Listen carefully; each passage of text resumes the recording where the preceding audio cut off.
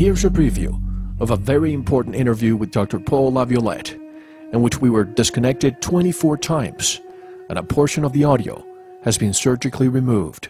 Find out what the powers that be don't want you to know.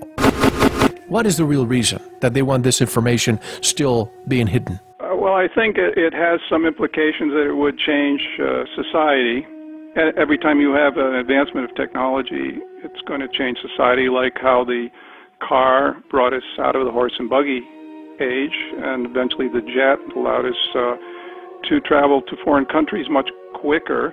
With this technology, let's say you could go from New York to Sydney in 15-20 minutes. So at that point, the Earth is basically one city. That would be fantastic for commerce and everything. Every time there's increase of prosperity in the world, it's either because you can produce energy cheaper, or you can get goods from point A to B quicker and less expensive. Faster. Yeah. Exactly. So, I mean, Scientific American did study on this through going back to the Stone Age days, and they say every time there was an invention that caused either of these things to happen, you had a major increase of humanity's level of prosperity. But why isn't this technology being used for commercial air travel? Give it as an example, like Boeing has been doing research on electromagnetic for the military. And yes, I learned through a person who I know, who's with the government, that Boeing had requested the military if they could be allowed to apply this technology to commercial use. You know, they're of course making airplanes, jets, and they were turned down. And this was just 2 years ago.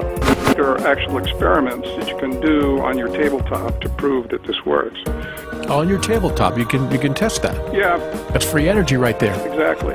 The patent office is still denying patents if they claim perpetual motion. Now, for anybody out there that thinks that this is just a conspiracy, well, it is a conspiracy, but it is not conspiracy theory. We're being conspiracy realists here by giving you facts, folks. Did you ever calculate how much this technique would reduce in fuel consumption? To be conservative, I would say maybe to 1/3 at least. Do you believe the U.S. has field propulsion craft that can hover motionlessly? Oh, of course, yes. Can you tell us something that you have never said before that you would like to say on the show? The latest is this Australian fellow, and how he went about it. So he's basically interested in helping humanity and sharing the ideas. Now, you mentioned reverse engineering an extraterrestrial craft. Could a UFO use such a microwave beam to make crop circles? Yeah. In your opinion, who do you think makes the crop circles and for what purpose? It's believed by a large number of people that we're being visited by other civilizations, and they're using this as a way of communicating to us. Yes. To show that these are not just random patterns, they're sophisticated, in some cases showing a very sophisticated knowledge of mathematics. Now, microwave. Could such a microwave beam be used as a weapon? Well, I believe it could have been used in the 9/11 collapse of the World Trade Center, yes. Like Dr. Judy Wood? Yeah. She's the main proponent of this idea, and I believe it has a lot of merit.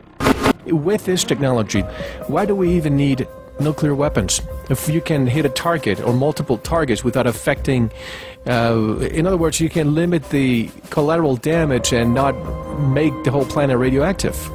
Yeah, well, with this technology, we can blow up the missile at its launching pad, so there's no point for a country to even launch. I guess my question, are some of the UFO craft that people all over the world are witnessing, could they be military craft? A large proportion of them could be these days. What's it going to take for the gatekeepers of the hidden knowledge, the hidden technologies, to be released? What would it take? A UFO to decloak and show itself? Even if there was a UFO to decloak, they're going to start trying to explain the propulsion in terms of Einstein's theory. So if you were in charge of changing the paradigm, how would you start to change the paradigm? I'd start by saying, look, the first law of thermodynamics is incorrect. The second law of thermodynamics is incorrect. Newton's third law is incorrect. Let's start teaching this and start teaching that they're sort of like canons that we should bow down to, which is the way it's done now. It's almost like a religious faith.